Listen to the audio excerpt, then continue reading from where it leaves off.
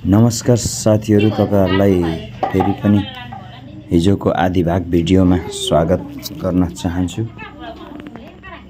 सबैजना धमाधम फुल उड्नु के छैन कान्छा तीकैमा हाम्रो ठुले जेठा पनि आइपुग्नु भयो।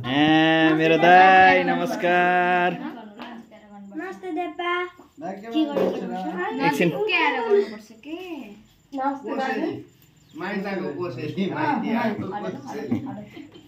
छोरी चेलीलाई स्वागत गर्नुहोस्।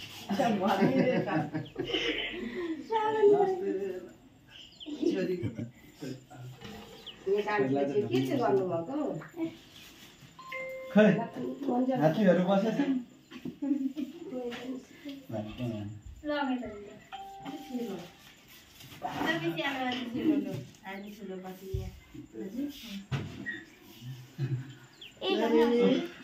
दाजुलाई ढोक गरे परैबाट आशीर्वाद दिनु त दाजु।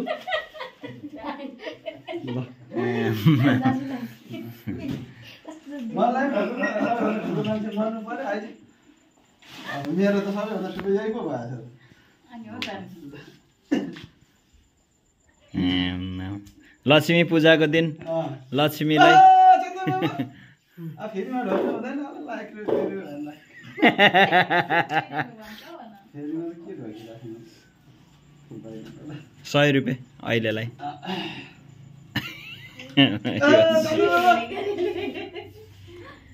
आम्छु बाटो आम्छु आम्छु भाइ फिर सिस्तो छ फेरि। ओहो ल ल ल चन्द्रलाई पनि एउटा कट्टु ल्याइदिए थियो। एक्लै खोइ त भाउजूहरु चाहिँ तिराको कि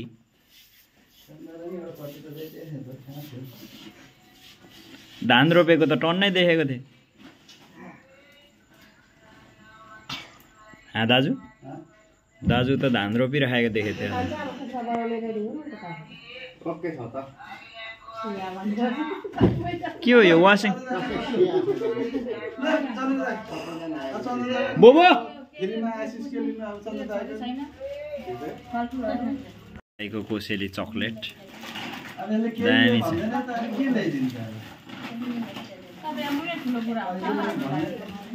दाइको कोसेली चकलेट चकलेट खाइदिनु न त एउटा। धन्यवाद। दाइले पापड जस्तो हुन्छ यो। दाइले फेरि आफैले पोलेर ल्याएको अरे हेरौँ है के छ। पापड जस्तो हुन्छ के भयो भन्दा आफै पोलेको आउँछ। आफै त पर्छ नि कसले पर्छ। ओ माई गड यो त नि पुरी जस्तो पो देख्छु त नि। के अरे एउटा टेकुम हो त चिनी बिनाको। चिनी बिनाको यो सालु सालु हाँ? 10 महिनासम्म 1 वर्षमा नि बिग्रिँदैन। एउटा राखिदिन्छु एउटा राखिदिन्छु। 1 वर्षमा नि बिग्रिँदैन हैन। दाइले आफ्नै हातले बनाउनु भएको अरे। मलाई चाहिँ थाहा भएन यसको नाम के हो, कमेन्टमा भन्नु होला। यो चाहिँ के भयो यो झन् यस्तो त हुन्छ यस्तो सानो यस्तो यस्तो हुन्छ।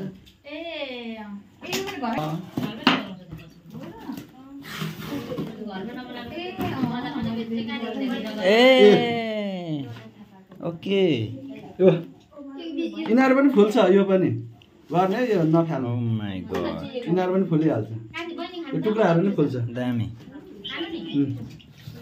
बजारभरि देखिन्थ्यो के हो मलाई थाहा थिएन। कहाँ बजार धरानमा हो र बजारैभरि बेचिरहेको यो पानीको मात्रै हो दामी। यसले सिकुटी ल्याएको ल्याएर त्यहाँ हेर्छ सिकुटी सिकुटी ल्याइदिन्छु है तँलाई भन्दै।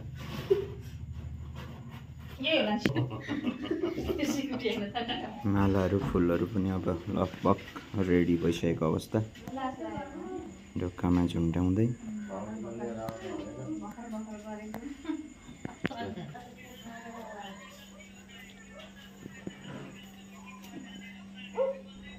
फुलमालाहरू सबै रेडी भइसकेको अवस्था। अब चाहिँ फाइनली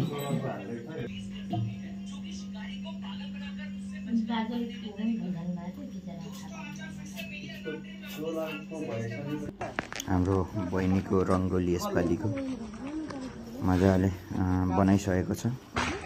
अब पूजा गर्नु रेडी गर्दै हाम्रो बहिनी।